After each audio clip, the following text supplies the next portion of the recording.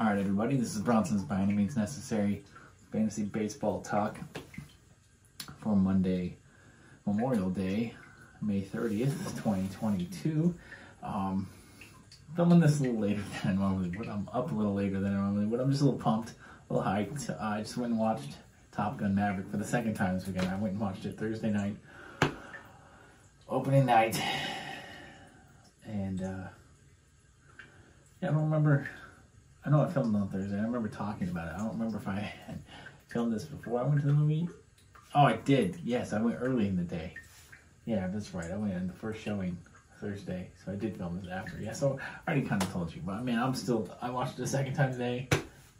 I'm still just as pumped, just as hyped. And the movie's good. That movie is beyond my wildest dreams.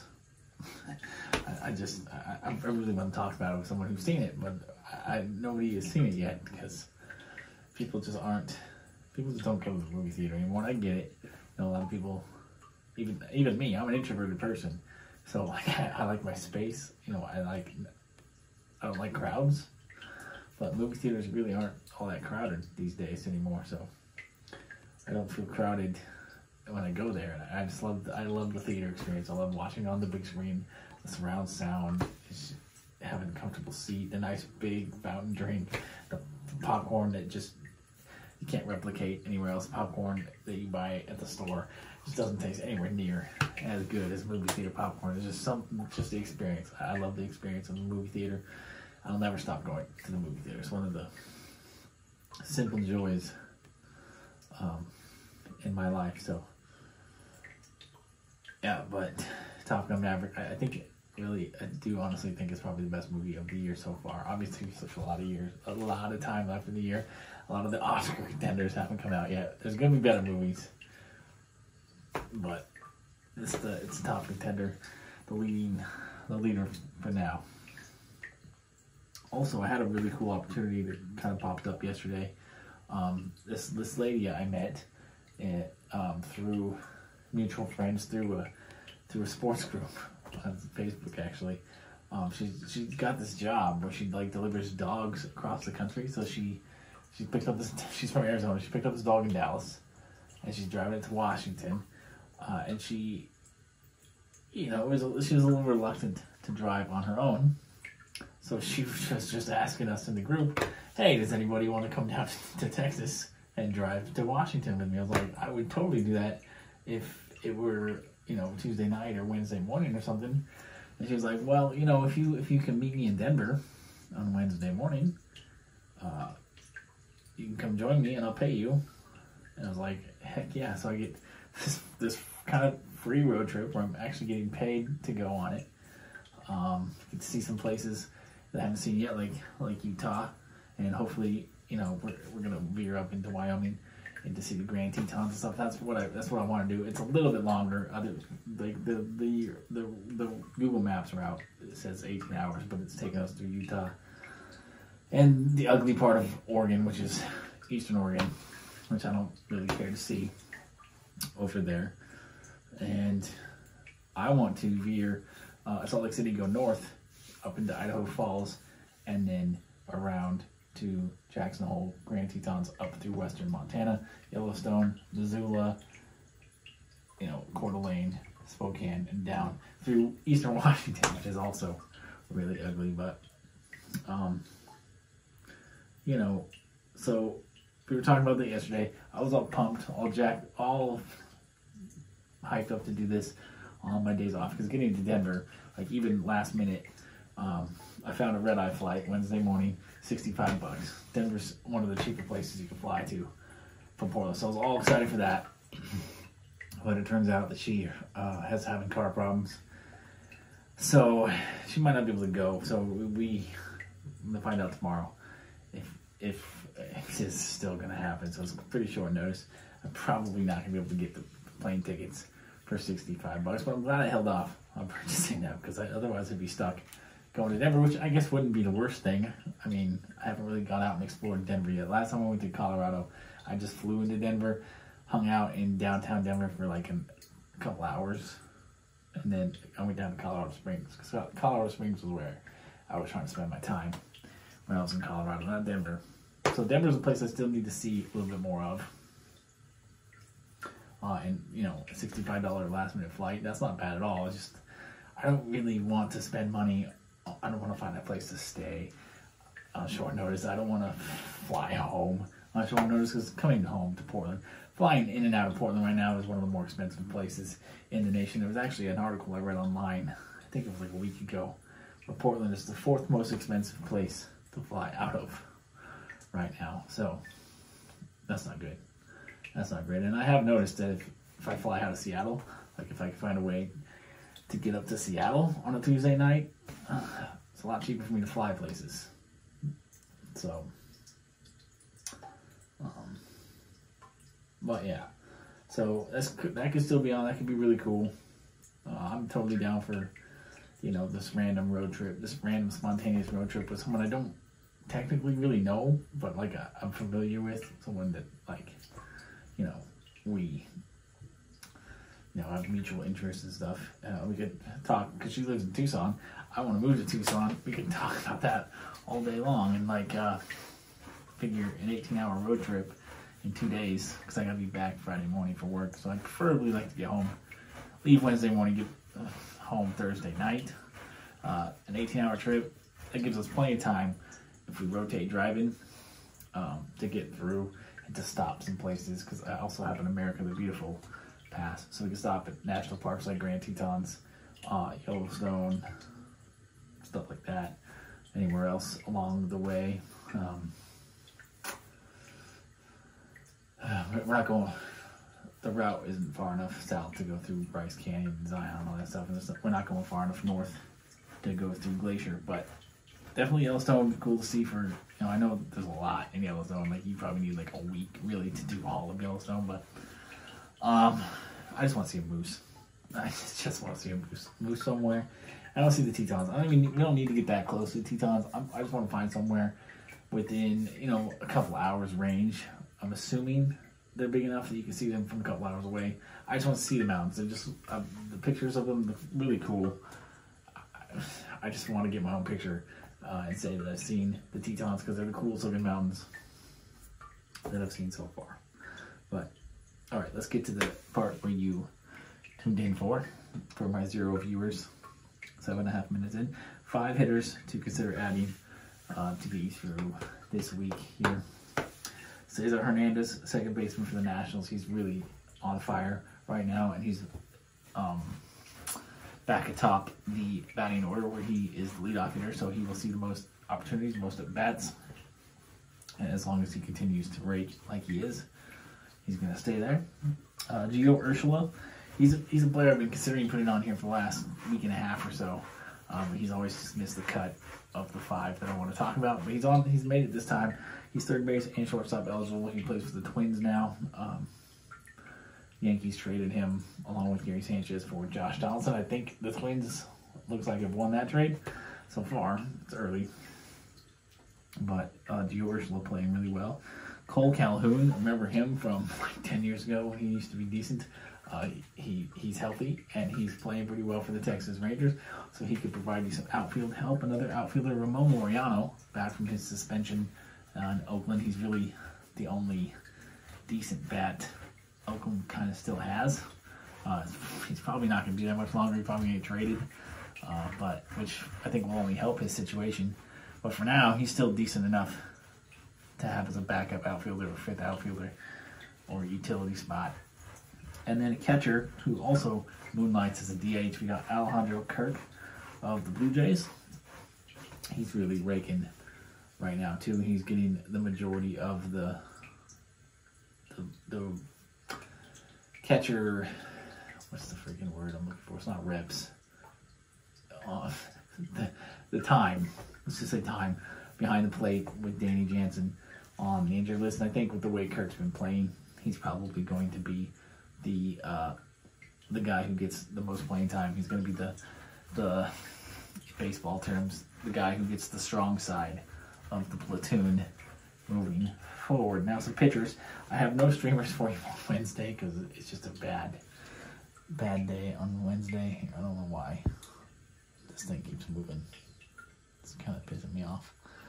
Yeah, no streamers for you on Wednesday. It's a bad slate for pitchers. Nobody in the streaming tier is worth adding, so you're gonna have to live without a pitcher on Tuesday. But for Wednesday, tomorrow, or Tuesday, I've got 3 for you, and then Thursday I have 2 for you. So starting with Tuesday, in order of the time that their game starts. Tomorrow we got Michael Wacha versus the Reds. Michael Wacha, if you remember Michael Wacha, he used to be a decent, he was never a great fantasy pitcher. He was a pretty good pitcher overall. Kind of had some injury problems, kind of fell off the face of the earth. He's kind of back now. He's off to a decent start. Not getting a lot of strikeouts, but he's getting a lot of quality starts. And I know he had a bad start last week, and this could be the beginning of the trend in which he starts to go down, because his peripheral numbers are a lot worse than the actual numbers. Like the BABIP is a little higher than his ERA, which is typically a bad sign that a regression is coming. But with how inept and pathetic the Reds are, I feel like he's going to accumulate another quality start here for us tomorrow. Devin Smeltzer, the young starter for the Twins, has been recalled from the minor leagues, and he's going to make another start. His 3 starts so far this year have been pretty, I wouldn't say phenomenal. I would not say phenomenal. They're pretty good. And if he puts up another good start, there's no reason he's going to lose his spot in rotation right now, because Sonny Gray is still injured, and so they need that pitcher to fill that spot. And Devin Smeltzer, with the way he's been pitching so far this year, should continue to get those starts. And the Tigers, a team that came into the season with a little bit, some expectations, they've kind of fallen flat. And so there's not a lot to worry about in that lineup for Devin Smeltzer. He should put up a quality start. And then George Kirby of the Mariners. I like George Kirby still. I know he's really only had 1 good start so far, but I just like the talent. I think the talent is there.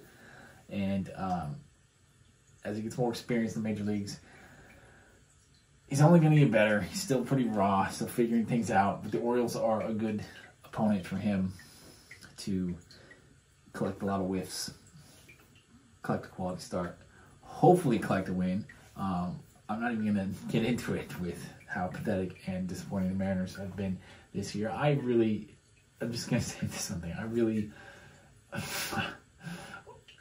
My fandom of the Mariners is definitely complicated, and I secretly hope that these owners sell the team, move the team to Las Vegas, fire everybody. Vegas is just the one city that is close, and there's lots of talk about getting a baseball team. So Vegas makes the most sense, and just completely break my heart. Just break my heart, and so I can just be done with them, just like the Sonics did. Just sever all ties, so I don't have to root. So I don't feel guilty for continuing to be a fan of this team that doesn't give a shit about us fans, or putting a good product on the field for its fans to watch. It's just, I just grew up at the right time, the mid-90s to the early 2000s, when the Mariners were young, talented, vibrant, exciting, and the team was just right up the freeway, not that far from me. It was impossible not to be a Mariners fan in that era of Mariners baseball. And so I've been a Mariners fan since I was a kid, and I can't quit this team now, even though I want to so bad. I cannot stand this franchise as an adult, but my fandom is so ingrained, and I'm so stubborn that I can't quit this team no matter how bad I want to. It's toxic. It's a toxic relationship that I have with the Mariners, and pretty much all of my sports teams, honestly. I don't know how I got so unfortunate to pick teams that are just heartbreaking. Vikings, Mariners, Sonics don't even exist anymore, and I will not root for the Thunder. I barely even acknowledged their existence. That was a rare moment there. I don't know, Seattle Kraken, I guess. I'm a Kraken fan. I don't know. I don't follow hockey enough. You know, they're bad right now.